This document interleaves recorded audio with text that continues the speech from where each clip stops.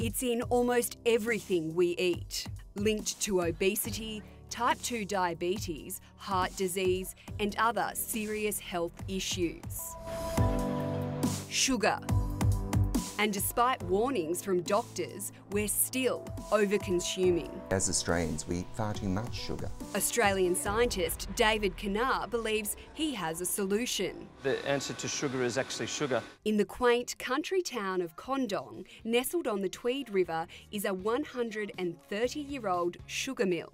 And inside, groundbreaking new technology is operating, creating a low GI sugar. It's a less refined sugar, and the phytochemicals that are left in it slow down the digestion and help manage blood glucose levels, so you get a lower, slower absorption. It's better than high GI, but less sugar overall is the best way to go. Unlike sweeteners that have tried to position themselves as healthy alternatives, Nucane is all natural. This is not an intense sweetener, it's just 100% sugar.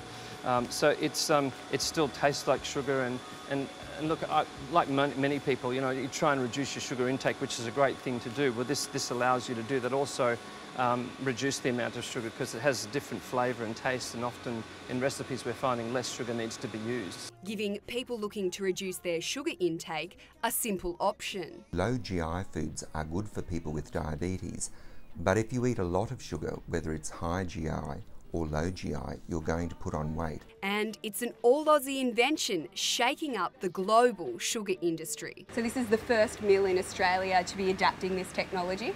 That's right, yes, here at Condong. There's actually no genetic modification process involved in this at all. You've modified the processes of raw sugar processing here.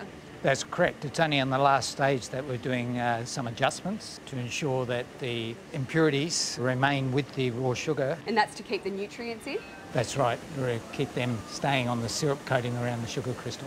This innovation also opens up a new market for sugarcane producers. It's good news for farmers. It gives us variety in our marketing. Like the sugar industry is very competitive. It gives you an advantage in selling your sugar, so we're just trying to explore new areas of interest that the manufacturers are seeking, and low GI sugar is one of them. It seems to be what people are looking for in their soft drinks or bread. It can be in all foods, can't it?